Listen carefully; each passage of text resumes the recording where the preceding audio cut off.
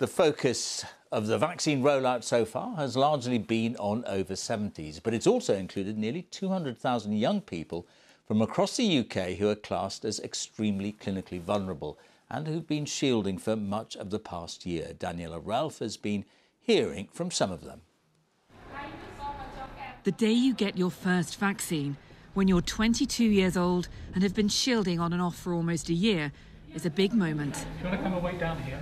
It's quite emotional. I'm very excited about it, but it does really mean a lot to me. This is your vaccination card. Today you'll be receiving the AstraZeneca vaccine.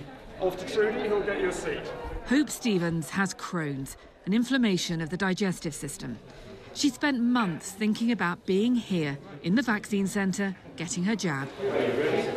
Feeling more emotional than I thought it would be. I don't think I realised quite how much of a big step it could be.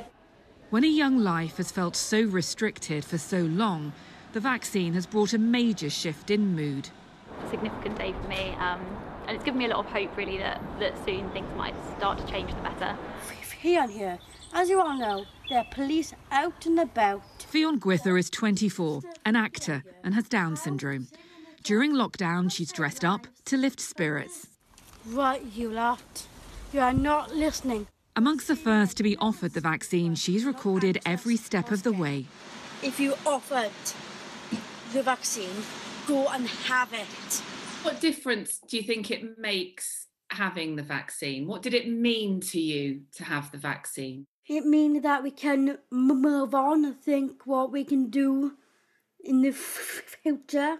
I was thinking I was excited to have it and how lucky I am to have the vaccine that early.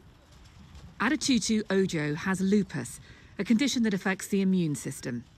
She was worried about having the vaccine at first, but did some research and changed her mind. When I went to the vaccination centre, there was definitely a positive vibe and people were sort of, I could sense hope. Definitely looking to getting into a better position than we are now. Just want to do things that make me happy and do things that spark joy. For all these young women, the first vaccine has offered the promise of a fuller life ahead. Nothing to be worried about. Go and have a jab. Daniela Ralph, BBC News.